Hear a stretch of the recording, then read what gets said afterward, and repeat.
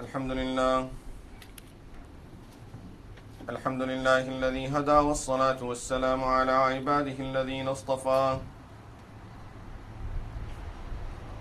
خصوصا على سيد الرسل وخاتم الأنبياء وعلى آله وأصحابه الذين اجتبى أما بعد فأعوذ بالله من الشيطان الرجيم بسم الله الرحمن الرحيم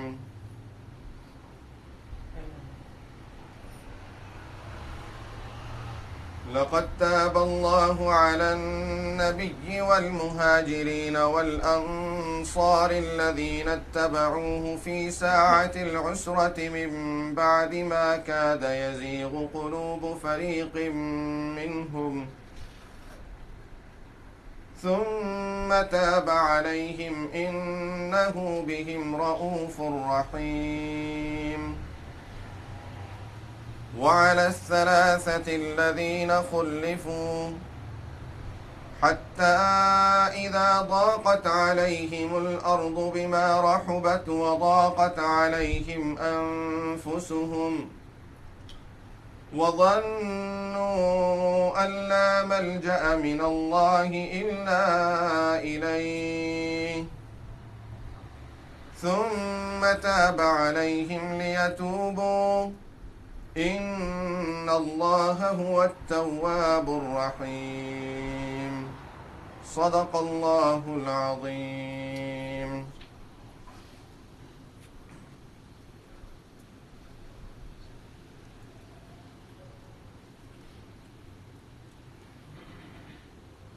These ayahs that I have just recited from Surah Tawbah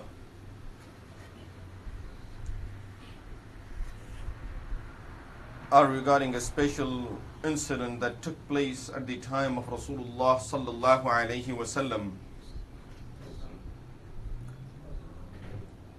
at the time of the Battle of Tabuk, which was the last battle at the time of Rasulullah sallallahu alaihi wasallam.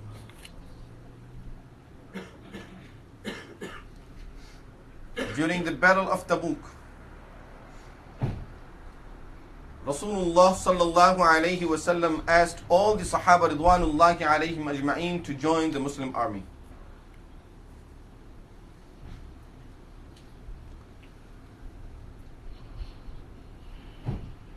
The Battle of Tabuk took place at a time when it was extremely hot. And normally Rasulullah sallallahu alayhi wasallam, before going into a battle, he would never inform the Sahaba ridwanullahi alayhim ajma'in of the exact direction. But at the time of the Battle of Tabuk, he informed them that we are heading towards Tabuk, and prepare accordingly, because it's a hot season and we are going to be facing one of the superpowers of the world, the Roman Empire.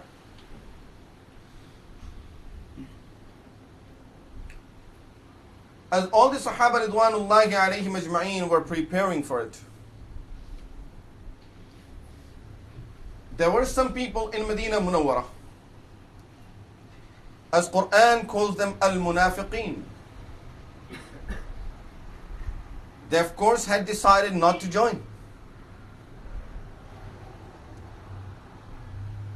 The only people that were exempted from joining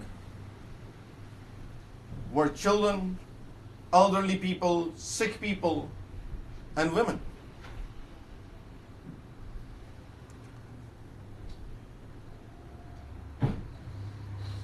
In addition to these people, the only people who did not join were munafiqeen, with the exception of 3 people. And these ayahs of Al-Quran Al-Kareem, they talk about those 3 people. Especially one of those 3 people was very young, very healthy, strong, and he could not join. But he set a perfect example for the ummah of speaking the truth He's a Sahabi of Rasulullah sallallahu alayhi wasallam who says, and very truthfully he makes the statement, that no one had to suffer so much because of speaking the truth as much as I did. And he goes further to say, no one was tested by Allah subhanahu wa ta'ala for speaking the truth the way I was tested. And I never knew the result or the fruit of speaking the truth will be so sweet. And the benefit of speaking the truth will be so high and great. After I was tested by Allah subhanahu wa ta'ala, and once I spoke the truth and I was tested, I knew how beneficial it is to speak the truth at a time when you feel lying may be necessary and important. Normally, we don't lie at all the times, and therefore we don't consider ourselves liars. But if we ask ourselves, do you lie at a time when you need to? At a time when we feel that I have to lie. I have to make up something at this time. Otherwise, I will be in hardship, I will be in difficulty, I will be in trouble. This is the way out of that difficult situation, that I'll just make up something. Do we speak the truth even at that time, that I can face any hardship, I can go through any difficulty, I can, whatever the consequences may be, I have to speak the truth? There might be some people who would really be of that high morals, but it's difficult really not to say, not to speak a lie even at that time when it's really needed and we feel it's needed. But here is a lesson from these Sahaba Ridwanullahi alayhim ajma'een, who tells us that at the time of the worst difficulty, and knowing that you would face the worst consequences of speaking the truth, is still speaking the truth and avoiding the lie, will get us some benefits that are unseen and will get us the results that we never expect.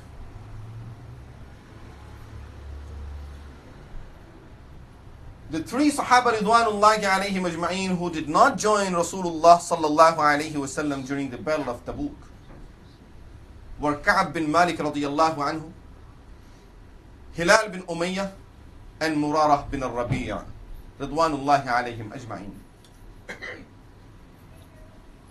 Other than these, the rest of the healthy people, healthy men that did not join were munafiqeen.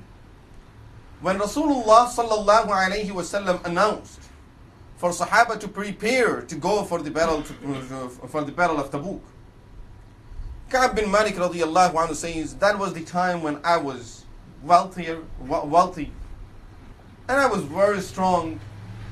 Never in my life I was so independent and so wealthy as much as I was at the time of the Battle of Tabuk. So every morning I would leave home with an intention that I would be preparing to go with Rasulullah sallallahu alaihi wasallam. I'll buy whatever I need to buy. But at the end of the day, I would ending up doing just my own work, taking care of my land, cultivating the land, taking care of my business, and come back home not done anything for preparing to go with Rasulullah sallallahu alaihi wasallam. And every day I kept on postponing it. I would leave home with an intention of preparing, but ending up doing all of my work, taking care of my business, and thinking that I can do this tomorrow also. I would postpone that preparation for the next day because I have my horses ready, I have my camel ready, I have all the money, I have everything. I will need only a few hours just to go out and buy a few things here and there, and I'll be ready to go.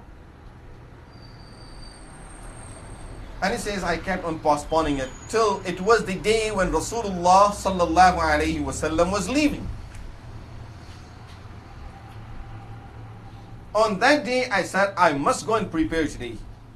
But as it is the situation of this dunya, of this worldly gain, the more you spend to it, the more time you give it, the more it will require from you. And few more things he said I had to do for my work. I said, let me just finish those things and right away I'll go and prepare to go with Rasulullah sallallahu alaihi wasallam. And one after another, the work kept on coming up. I finished one and there is one more thing I need to do. And I finished that one, there is one more small thing I need to do. And finally, I spent the whole day after my work without making any preparations to go with Rasulullah sallallahu alaihi wasallam. But I said to myself, still I had in my mind that I'm going to join. This time I have a fast running horse. So let Rasulullah sallallahu alaihi wasallam leave with the rest of the Sahaba today, I'll join them tomorrow. And the next day he goes out with the same intention of preparing, but it still ends up getting busy in his own work. And really, this is nothing that we would call it a history. It's something that is getting repeated on our day-to-day basis. That every time we promise ourselves, now I will do this, I will start doing this. But inshallah, I will start next month. Starting next month, I will give this much in the path of Allah. Every month, it will be just out of my paycheck. Okay, I'll do it next month, inshallah. And we may have spent many years of our life just thinking it will be next month or next year. And every Ramadan, we promise ourselves, I will continue reciting the Quran. I will continue with Salatul Tahajjud. Okay, I'll do it tomorrow. It's Eid, so I'll do it tomorrow, the next day of Eid. Oh, I'm too tired these days, so let me just give myself a break for a couple of days and then I will start. And here we see another Ramadan coming and we haven't started yet. This is a lesson that we get from these Sahaba Ridwanullahi alayhim ajma'in. You postpone the work, you never get it done. So Ka'b bin Malik radiyallahu anhu says, even the next day I went, Rasulullah sallallahu alaihi wasallam had left, and the next day I went out for preparation, and still there was some more work needs to be done. And I said to myself, I have a fast running horse, and of course they will be stationing at every time of salah, the time of every salah they will station, and it's a large group, so they will be stationing for a long time. I won't have to station for such a long time. I won't have to sleep for the nights. I'll just continue my journey and I'll catch up to these people. And next day and third day and every day just postponing it, and finally it was the day that he heard that Rasulullah sallallahu alaihi wasallam had already arrived at Tabuk. It's good that Ka'b bin Malik radiyallahu anhu, for him it was that he got the news that Rasulullah sallallahu alaihi wasallam arrived at Tabuk, and now he's thinking of correcting himself. For many of us, we don't realize until we see the angels of death, the last moments of our lives, and then we remember all of these promises that we used to make to ourselves and to Allah subhanahu wa ta'ala. I would do this, I would do this, I get little more profit, I would do this. If this thing is successful, then I would do this. And subhanallah, if we try to make a list of our own promises, there will be a long list that we made with Allah subhanahu wa ta'ala, of promises that we made with Allah subhanahu wa ta'ala that are never fulfilled, and we don't even think of fulfilling those promises.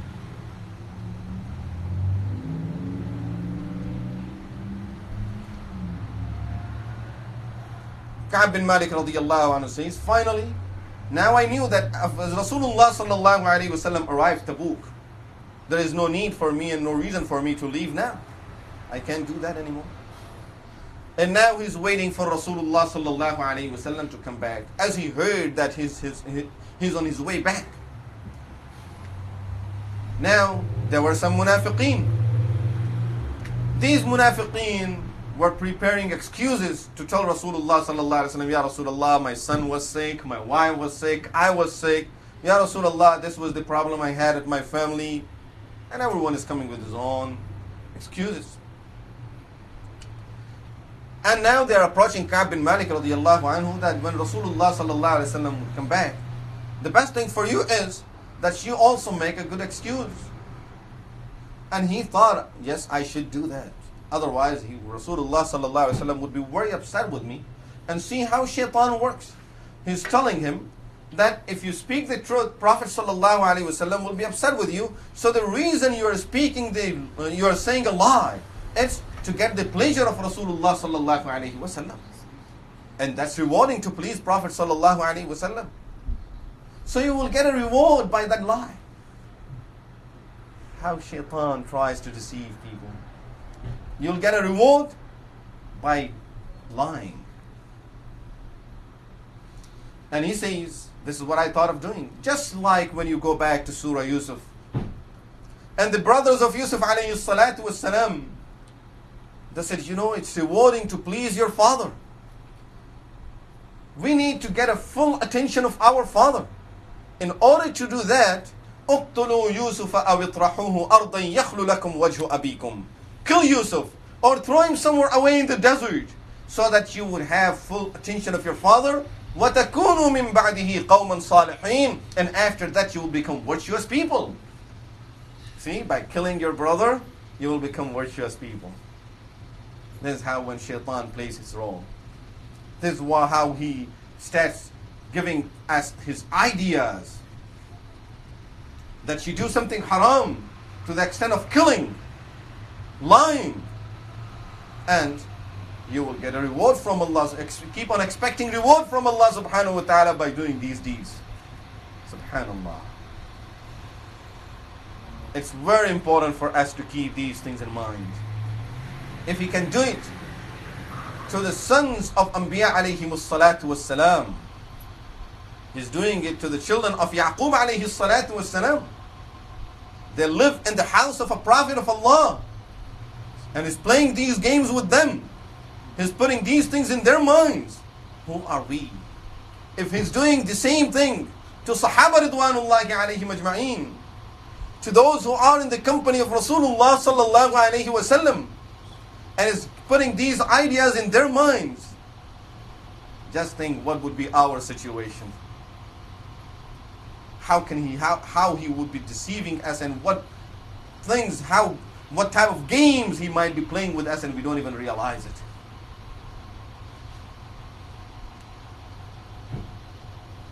When Rasulullah sallallahu alayhi wasallam arrived Medina Munawwarah,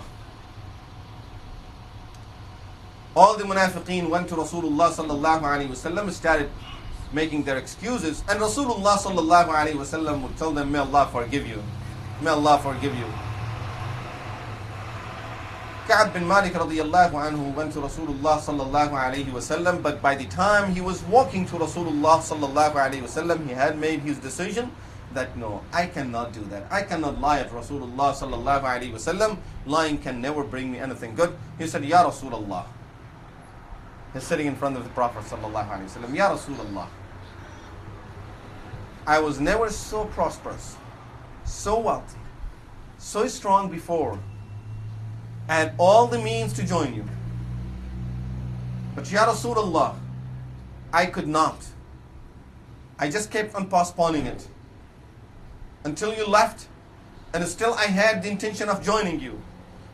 But still I continued postponing it till I heard that you arrived Tabuk. Ya Rasulullah, I knew you would be upset with me by saying this, by hearing this. But if I would have been sitting in the presence of any other king in the world, I would have made the best lies. And no, you know, Ya Rasulullah, Allah has given me the power of speech. I would have fabricated the best lies to please that person.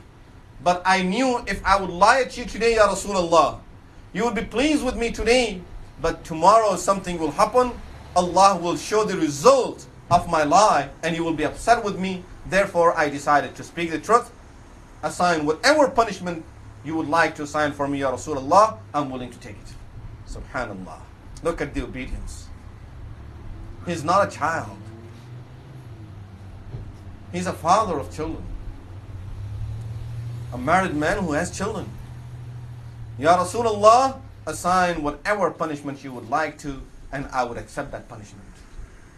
Rasulullah sallallahu alayhi wasallam said, okay, go back at this time and I will tell you what to do. As he left, people followed him. The same people who made their excuses, they went after him. Why didn't you just make an excuse? See, when we made an excuse to Rasulullah sallallahu alaihi wasallam, he's told us, may Allah forgive you. And as Prophet sallallahu alaihi wasallam would say, may Allah forgive you, all of our sins are forgiven now. But you didn't get the forgiveness of Allah. Why don't you go back and tell him that no, that wasn't true, and just make up a story? He says, I thought of going back because I knew that Rasulullah sallallahu alaihi wasallam is upset. I thought of going back and saying, Ya Rasulullah, no, my first statement wasn't right, and here this was the reason. But then I thought, no, I should not lie. I should hold to this truth. And I realized that there are two more Sahaba Ridwanullahi alayhim ajma'in who also spoke the truth, and because of that, they were treated the same way as I was treated. Rest of the people, Rasulullah sallallahu alaihi wasallam told them, may Allah forgive you. And here we can see how Allah subhanahu wa ta'ala gave Rasulullah sallallahu alaihi wasallam this understanding of differentiating between the truth and falsehood. That all those people, they are speaking, they are saying, they are making their own excuses. They are coming up with fabricated stories. And he says, okay, may Allah forgive you, just go.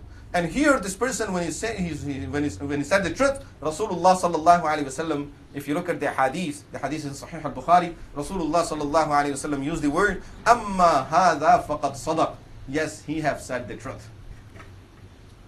He has said the truth. And the punishment that was assigned for these three Sahaba Ridwanullahi alayhim ajma'in who spoke the truth was no one was allowed to talk to these people. No one in Medina, no Muslim was allowed to talk to these people. Look how Rasulullah sallallahu alayhi wasallam is correcting these things in Sahaba Ridwanullahi alayhim ajma'in. Ka'b radiyallahu anhu says, I used to go to the masjid, I would say salam to a person, he wouldn't even reply to my salam. I would go to Rasulullah sallallahu alaihi wasallam, assalamu alayka ya Rasulullah, he won't reply to my salam. But Ka'b radiyallahu anhu says, I knew in his heart he doesn't hate me. When I used to stand my salah and I'm looking down at the place of my sujood during salah, Rasulullah sallallahu alaihi wasallam will look at my face. But as soon as I would finish my salah and say my salams, then I will look at him, he'll turn his face away from me. Ka'b radiyallahu anhu says, for 40 days this was my situation. Every day I'm going out to the masjid, I'm going out in the marketplace, trying to talk to any Muslim, but no one wants to speak to me. He says, one day, I went to my cousin, who was my best friend also, Abu Qatada radiyallahu anhu. I went to him. And I said, Abu Qatada, please tell me one thing. Don't you think I love Allah and His Messenger sallallahu alayhi wasallam? Just tell me this much. Abu Qatada says, Allah and His Messenger knows the best, I don't know nothing about it. Ka'b radiyallahu anhu says, when I heard this, I started crying. I said, Ya Allah, there is no one even to witness for my iman anymore. And he says, my fear at that time was, what if I would die in this situation? I would be dying in a situation that Prophet sallallahu alaihi wasallam is upset with me. Doesn't even want to look at my face. And if God forbid Rasulullah sallallahu alaihi wasallam would die, then for the rest of my life, no one is going to shake hands with me, no one is going to talk to me, and no one may even perform my janazah. After 40 days, Rasulullah sallallahu alaihi wasallam sent a person. Look at the test these people have to go through. Just for making one mistake in their life. Making one mistake. The hadith in Sahih al-Bukhari. Sahaba Ridwanullahi alayhim ajma'in said to Ka'b radiyallahu anhu, you never made any mistake in your life before this. Oh Ka'b, go and apologize to Rasulullah sallallahu alayhi wasallam. That word is very important. That statement is very important. That you never made any mistake in your life before this, oh Ka'b. go and apologize to Prophet sallallahu alaihi wasallam. But for this mistake, this is the punishment. 40 days, no one is talking to them. And now this punishment is getting even severe. And a person goes to him. Ka'ab, Prophet sallallahu alaihi wasallam said that ask your wives to leave home. You are not allowed to be with your wife anymore. For all three Sahaba Ridwanullahi alayhim ajma'in, leave your wives. And Ka'ab radiallahu anhu asked that person, is the requirement that we need to divorce our wives or just send them to their parents at this time until we get the forgiveness? He's ready even for that. And that person goes back and asks Rasulullah sallallahu alaihi wasallam, Ya Rasulullah, Ka'ab is asking, do I have to divorce her or she would just go back to her parents? Rasulullah sallallahu alaihi wasallam said, no, don't divorce her at this time. We don't know what will happen next, but don't divorce her at this time. And he tells his wife, go back to your own relatives. Stay with your relatives until Allah will make any decision about me. Subhanallah. Look at the obedience. Look at the obedience these Sahaba Ridwanullahi alayhim ajma'in had for Rasulullah sallallahu alaihi wasallam, and the love they had for Rasulullah sallallahu alaihi wasallam.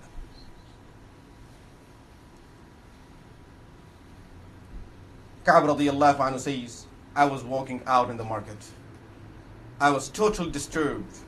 I was crying. Ya Allah, what will happen to me now? What will happen to my faith and my iman now? This is the most valuable thing to me, but even the Prophet of Allah doesn't want to talk to me. And I saw a person who was asking, where is Ka'ab? People pointed towards me that Ka'ab is there. That person came to me. He said, Ka'ab, I have a king. I have a letter from the king. Which king? He is the king of Ghassan, under the superpower of Roman Empire. There was an Arab country, Ghassan. This is a letter from that king. I opened the letter, and the letter said, O Ka'ab, I heard that your man, which means your prophet, doesn't want to honor you anymore. Doesn't want to pay you the respect that you deserve, O Ka'ab. But you are not a type of person that should be humiliated in that way. Come to me, I'll give you everything that you need. Ka'ab radiyallahu anhu says, as soon as I read the letter, I started crying. I said to Allah, Ya Allah, have gone so low that now even the kuffar are having hope in my kufr? Ya Allah, have I done something so bad that these kuffar now are hoping that I will leave my faith and my iman and my prophet and I would just go and join them, Ya Allah? Ya Allah, please save me. He burned the paper right there and he told him that this is the reply to the king. Go and tell him this is what I said. After 50 days, Rasulullah sallallahu alayhi wasallam received some ayahs of Al-Quran Al-Kareem that are of Surah Tawbah that I recited in the beginning. وَعَلَى الثَّلَاثَةِ الَّذِينَ خُلِّفُوا. Allah has forgiven those three Sahaba Ridwanullahi alayhim ajma'in whose matter was postponed. When all the munafiqeen, they were told, okay, just go ahead, don't worry about it, their matter was postponed. حَتَّى إِذَا ضَاقَتْ عَلَيْهِمُ الْأَرْضُ بِمَا رَحُبَتْ وَضَاقَتْ عَلَيْهِمْ أَنفُسُهُمْ. When the whole world became narrow for them in spite of its vastness. And their own hearts, their own nafs, their own souls became too difficult to carry for themselves. They were thinking, that is better for us at this time. ثُمَّ تَابَ عَلَيْهِمْ لِيَتُوبُوا. Allah has forgiven them so that they can repent to Allah subhanahu wa ta'ala. Ka'ab radiyallahu anhu says, when he heard these ayahs, he went to Rasulullah sallallahu alayhi wasallam, asked him, Ya Rasulullah, did you forgive me or Allah? Rasulullah sallallahu alayhi wasallam said, no, O Ka'ab, the punishment was assigned by Allah so that people will learn this lesson, that even people of your age and people as great as you people are, Sahaba Ridwanullahi alayhim ajma'in, need to be corrected by the Prophet of Allah, need to learn these lessons of Islam, need to learn these lessons of morals from the Rasulullah sallallahu alayhi wasallam, and therefore the forgiveness also came from Allah subhanahu wa ta'ala. These ayahs have been revealed about your situation. Ka'ab radiyallahu anhu says, I never knew speaking the truth will be so great and such a rewarding thing that Allah subhanahu wa ta'ala will reveal ayahs in Quran al-Kareem about our situation because we spoke the truth. Allah will reveal ayahs in Quran al-Kareem that will be recited till the day of judgment, and people will remember us till the day of judgment that these are the Sahaba who refused to lie, and Allah subhanahu wa ta'ala approved them so much that He revealed ayahs about them. And because of this blessing, this barakah of speaking the truth, Allah subhanahu wa ta'ala had put so much strength and so much power in their words. Ka'b radiallahu anhu, once after Rasulullah sallallahu alayhi wasallam, he went to invite a clan, a whole clan towards Islam. He gathered them. He just recited 2 poems. He just read 2 poems, and the whole clan became Muslim.